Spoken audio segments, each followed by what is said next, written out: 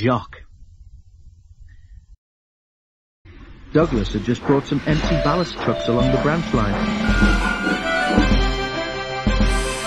He and Duck watched with interest as the new engine was put through his paces.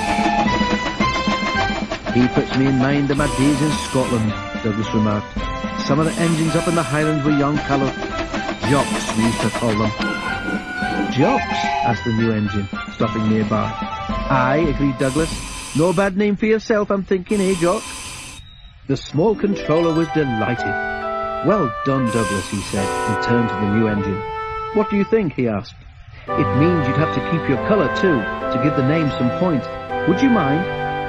"Not a bit, sir," said the new engine. "I like the colour, and the name would suit me fine."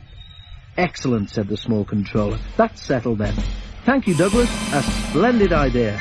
And Douglas puffed away, well satisfied with his morning's work.